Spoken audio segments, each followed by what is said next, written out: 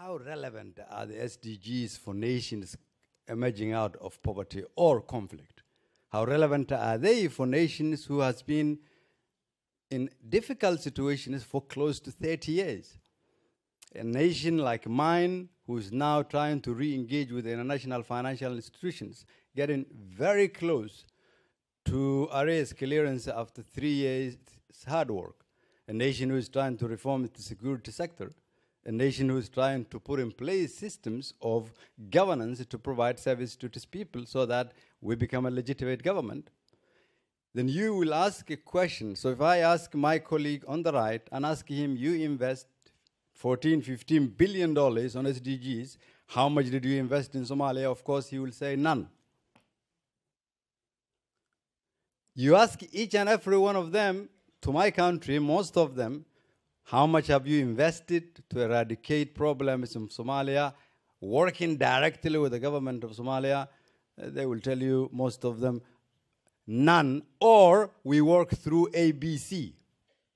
Any assistance that is given to any nation that doesn't provide legitimacy to the government, it will never be sufficient and it's going to be temporary. Very true that we're working a case here of poverty reduction, but the world is at a stage where it's linked with security, linked with service delivery, linked with good governance, linked with eradication corruption.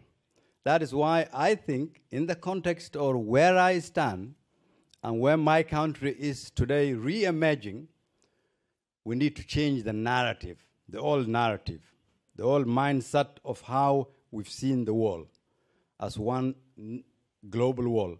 There are nations who have different needs with investment that is different from others.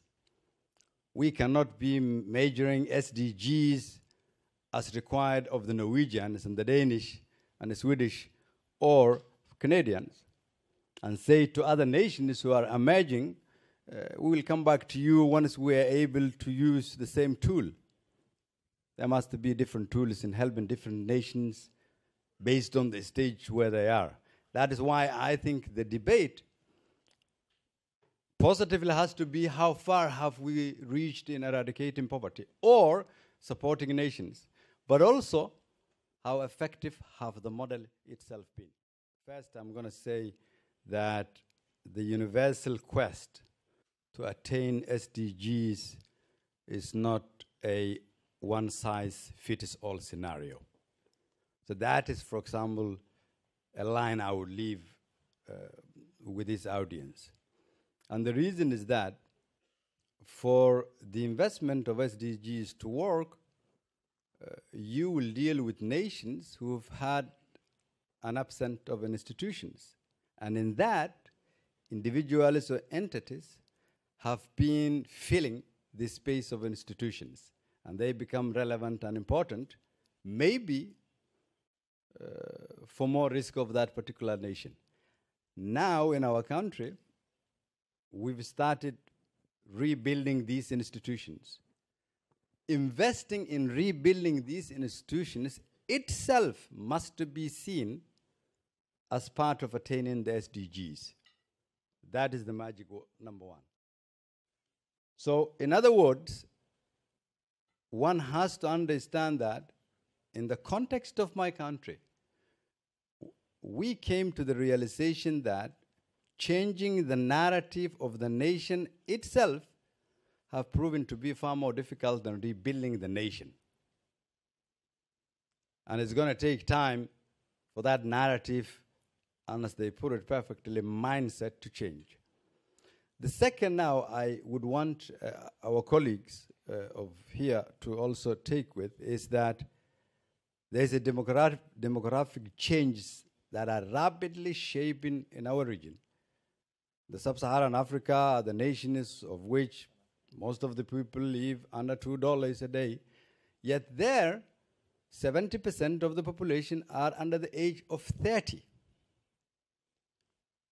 If the investment is not tailored toward that, invested in, as you put it, giving them an opportunity, that is going to be the biggest risk we will face.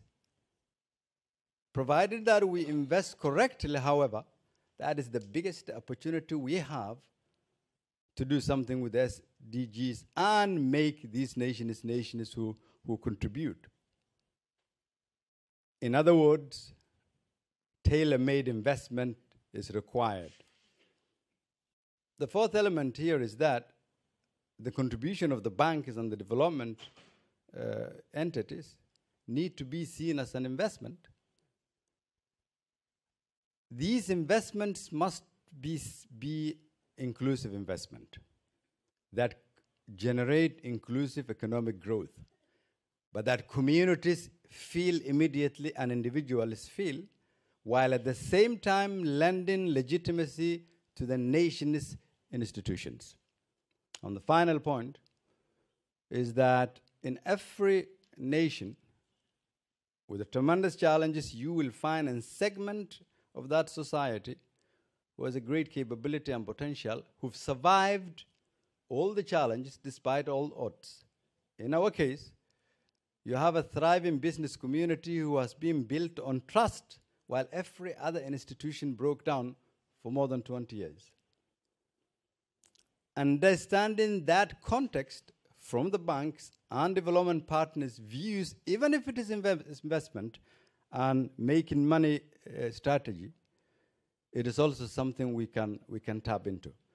The final point I want to attempt here is that we've been working very closely with the international financial institutions to reform our economy, to re-engage with them so that we have finally access to the national development and national financial institutions. And we're set now to be reaching that target in the next few months, within the next 3-4 months. And once that has happened, I'm going to show a new picture of our country. Somalia shouldn't be seen for what it has been or what it is, but should be seen what it can be and the untold opportunities it has. The nation that links Indian Ocean and the Red Sea together. The nation that links Africa to the Middle East. The nation who links the Horn of African countries because of our origin, and every neighbor of ours have millions of Somalis also living there. A nation with potential resources on oil and gas, natural minerals, agriculture, service economy. All of it is a strategic location. And a population of which 70% of them are under the age of 30. Therefore, in the next 20 years, we should be seeing our country as a nation development partner, see attractive nation, invest, and our people in the future welcome others to seek job and welcome refugees as others did to me in the late 80s. That's where